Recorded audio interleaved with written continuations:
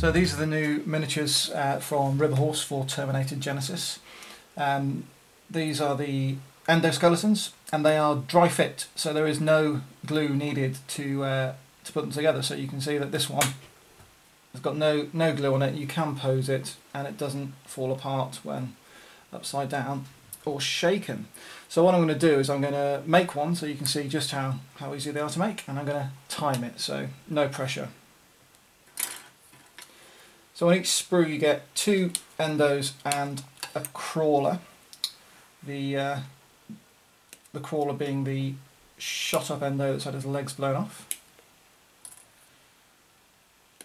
And there is no flash on these at all, so there's very little cleanup, and they really do just click together like so. And that's it. 32 seconds, there's an endo.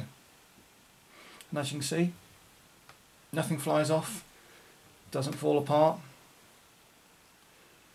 And I'll just clip the crawler off so you can have a quick look at that.